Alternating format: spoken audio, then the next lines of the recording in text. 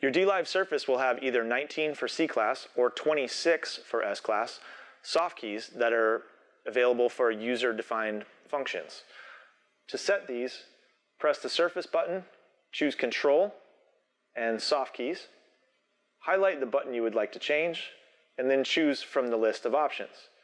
You can choose from Mute, Select, Mix, PFL, PFL Clear, Select Mix PFL Scene, DCA Spill Active, Scene Controls, a tap tempo, custom MIDI messages, talkback assignments, mute groups, level up, level down, or send level up, send level down. You can also choose fader on off, fader start, or AMM.